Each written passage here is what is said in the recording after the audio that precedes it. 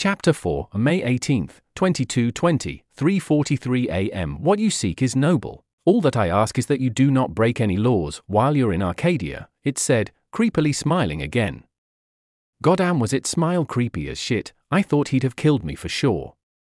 So there aren't laws about time travel? I asked curiously. Time travel doesn't exist in our dimension yet. Your dimension must be different, though, it said, putting one of its hands over its mouth in a thinking pose. It was humorous in a way watching it try to pretend to be a human. I'm not from a different dimension, I'm just from a different timeline.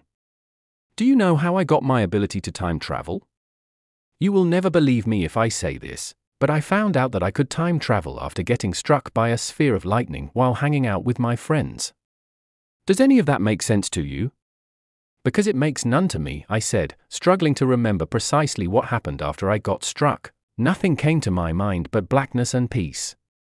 What if I had already died, and this was all just another illusion? Ball lightning?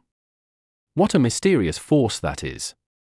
Some people in Arcadia have said that they have seen it pass through closed doors and windows. I have never seen it myself, however, as I am rarely allowed to roam freely as a robot, it said, doing a sort of frown.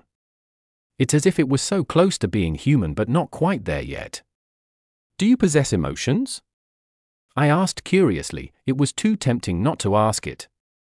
Yes and no. My programming picks the appropriate emotion for responses in conversations, meaning I am only able to feel what my program allows me to feel. Do you have such programming in your timeline? It asked, feigning curiosity. No robot in our timeline has anything close to emotions, unfortunately. Hey, listen, about that hotel? Where is it, and how much does it cost? I asked, starting to notice how cold it was getting in the air.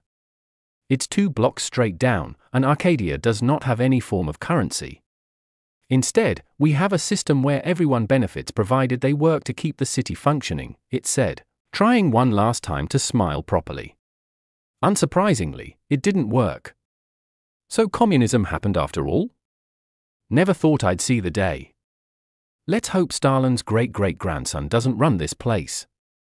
Thank you, I said, waving goodbye as I ran down the street with the echoes of my sneakers bouncing around in every direction. I must have woken up just about everyone in Arcadia from how much noise I made, but I was far too overjoyed knowing that I could get the cure to cancer and bring it back to save my dad. I realized at that very moment that the quote was referring to time. Time controls everything and everyone. You can escape everything but time. I finally saw the hotel, which had an unusual saucer shape to it like something from the Jetsons, and walked inside where the cleanliness of it shocked me beyond words. It was so shiny that I could see my face in the walls. I looked foolish with my wide eyes and open mouth. All of this made me feel like I was 5 again when everything caught my attention. Oh look, an unmod, a disapproving voice came from the desk in the front. I had hardly even noticed there was anyone there, to begin with. As you can tell, I was off to a great start. I'm sorry? I asked, confused before noticing with all his bionic eyes. They were crystal blue and had about 1,000 lines of some sort of code running at once. They were practically a computer in itself. The guy himself looked a whole lot like that Roy Batty fellow from Blade Runner. He had the white hair to match. Unmodified organism. Organic human beings are innately flawed, so Arcadia seeks to fix those who desire it.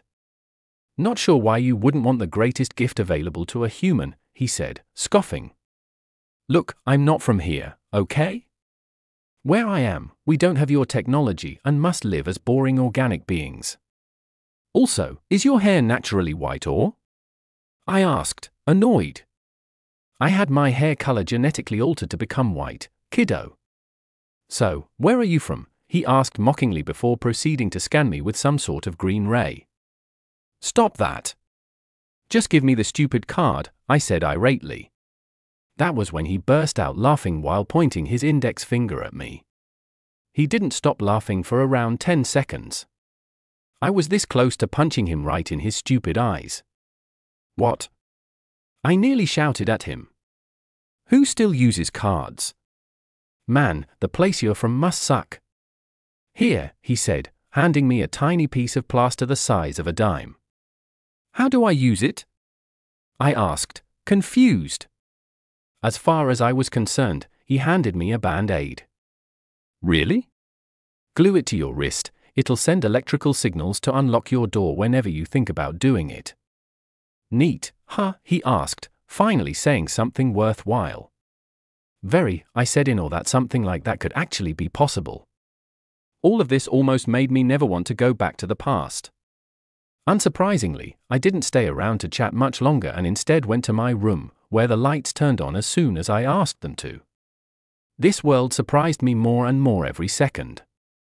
The only thing that was missing was a hologram that sang to me. I went over to my bed, which looked like a Tempur-Pedic on steroids, and laid down feeling like I was sinking into a hot bathtub. It was pure ecstasy. I pulled over the electric blanket they had over me and set it to body temperature. The craziest part of it all is that I had nearly completely forgotten that I had time traveled due to how comfortable I felt. Comfort can really make you forget about a lot of things. That's what makes it so dangerous. Lights off, I said before sinking into the deepest sleep of my life.